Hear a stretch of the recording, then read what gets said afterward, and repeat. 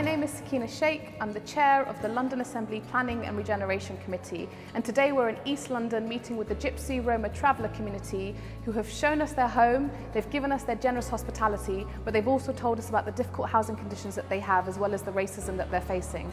People don't know about the Gypsy or traveller cultures.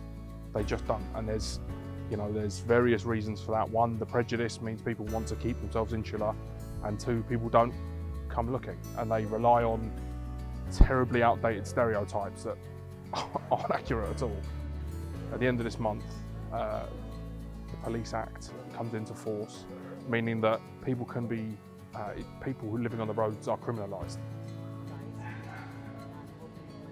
Councils can support Gypsy and traveller families, support us in fighting our case with us and communicating more with us so that work together with us to see these sites being delivered.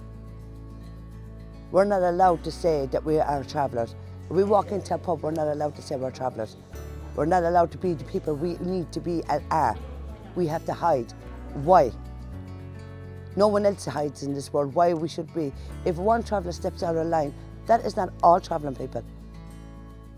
But we are all being painted with the one brush. Everyone have a right to live. Everyone bleeds the same. Why can't everyone be treated the same?